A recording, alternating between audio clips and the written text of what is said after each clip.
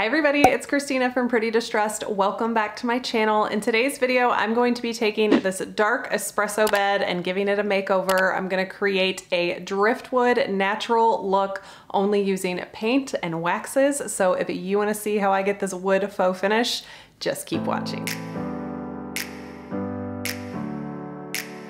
Today's video is sponsored by Beddy's. You guys have seen their amazing bedding featured on my channel before. It is perfect for kids because they can zip their way to a made bed in the morning. They're super soft and come in one piece and are great for platform beds, which is what I'm gonna be working with today. So I will talk to you about the set that I picked out and more about Beddy's later in the video, but let's go ahead and jump into this makeover. Here is the bed I'm going to be making over today. This belongs to my oldest son and it's about 10 years old because this used to be his crib, which you can tell here from teething marks that he has on here. This thing has been moved 4 times and at one point he carved his name in here and took a Hot Wheel to the top. So I'm going to be doing lots of filling, but my first step as always is I'm going to give this thing a really good cleaning with some soap and water. Echo. Play the latest Zibra blog before and after podcast. I love listening to this podcast while I'm painting, you guys, and I wanted to throw in a plug for it because I'm going to be using some Zibra brushes today. But back to cleaning. I'm just cleaning this with my Dixie Belle White Lightning. You can use any type of cleanser you have. You just want to make sure that when you're done, you rinse it off with some water.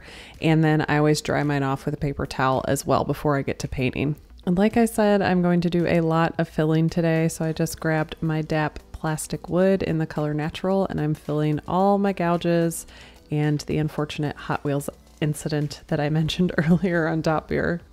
I also decided to remove these decorative pieces that were on the front. Since this was a crib, it had these pieces on the front, but they're not on the headboard, and so it just looked kind of, you know, unnecessary to me, and I like kind of taking decorative trim off now, so I ripped these off and filled those holes in and sanded those down. Since I did so much filling, I did grab my orbital sander and sanded all this down. It would have taken me forever to do this by hand. This does create a lot of dust inside, so I really don't recommend doing this inside, but I wanted to get through all this sanding, so I did have a lot of cleanup and a lot of dusting off to do after I was done with this. So I wanted to lighten this up and get a natural wood look without having to strip this completely down with sanding or chemical stripper. So I grabbed Dixie Belle's Sandbar. This is a really light beige, and I'm going to be applying this with my Zebra Palm Pro. And I'm also going to be using another one of my Zebra favorites, which is the square brush. I really like working with these brushes because they hold a lot of paint and they make really good coverage, and they're synthetic, so they have a really smooth application. For the look I was going for, I know I wanted it to kind of look like wood versus being painted, so I'm just keeping all my brush strokes going in the same direction with the wood grain because I kind of want to mimic the look of wood, if that makes sense.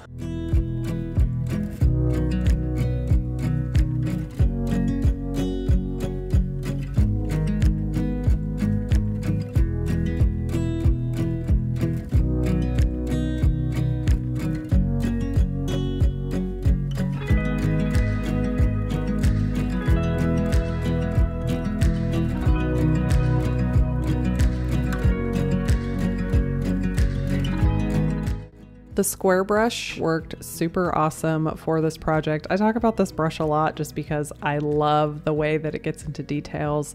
It helped making paint in between these slats super easy.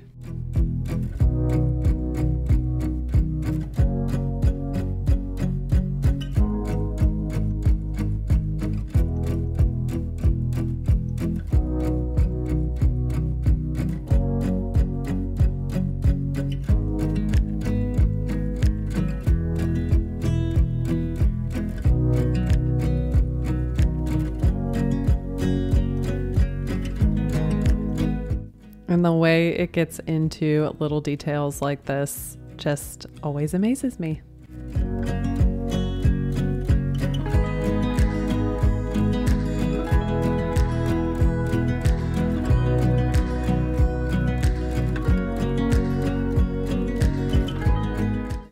The coverage with this light color over this dark espresso wood was really impressive. I only had to do 2 coats. Here I am finishing up the second coat. Okay, this is when things get interesting because I tested out doing like a mix of clear wax and dark wax on top of this paint on a sample board, and it looked really great. But when I tried to create that in real life by first laying down my clear wax and then adding my dark wax on top, it got really muddy really quickly and I was not happy. So at this point I got some mineral spirits and I stripped all of that dark wax off because I didn't like the way it was looking, and I decided to go back to the drawing board.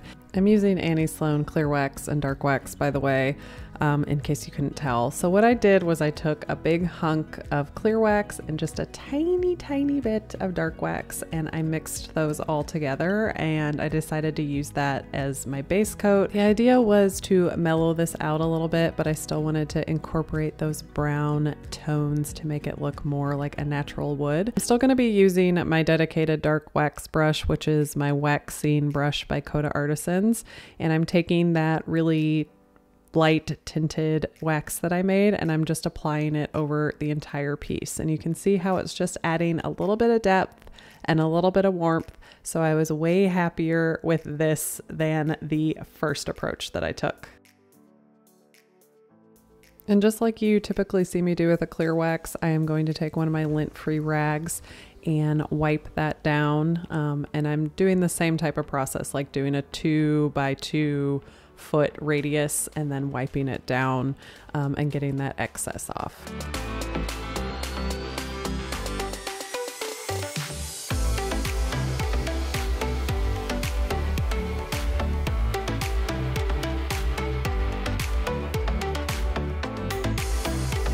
So here's a side-by-side comparison. You can see how that wax is really deepening that up.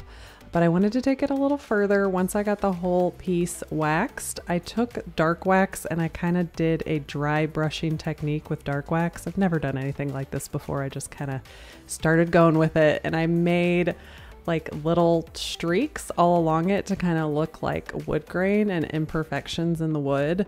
I know that's a super huge blob in the middle. I'm going to show you how to fix that, but you basically want to try to get all the wax off to do this technique so that it's really subtle and soft.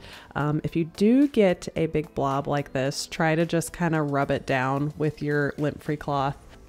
That did not do the trick here, just trying to blend it out. So what I actually did was I took that original lightly tinted wax that I put over the whole piece, got a little bit of that on my rag, and then came back in and wiped over that, and that tones it down a little bit, and then you can go back over it with the wax brush and put more marks in there. But once you get all your little wood grain marks that you want to make, you just keep buffing and adding more. And then my last step is I actually took the wax brush, again, really dry brush a lot of that wax off and just buffed over the entire piece. And this just kind of blended and meshed everything back together.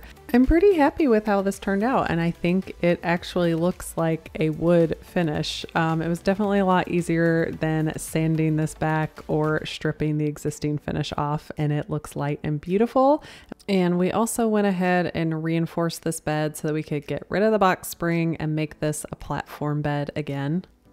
So we are ready to put this baby back together and get our beddys on. We picked the Ivy League set. This is a full bed set, so it includes 2 pillowcases and 2 shams, and we actually got the bundle as well, so you get all the accessory pillows, and it comes with a blanket and the decorative covers. So you can save some money by bundling everything together, and you can also save money by checking out my discount code that will be in the description box.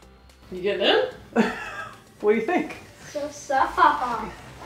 Beddy's is not just stylish and super comfortable, it is really easy for the kids to make so they can just zip their way to a made bed in the morning.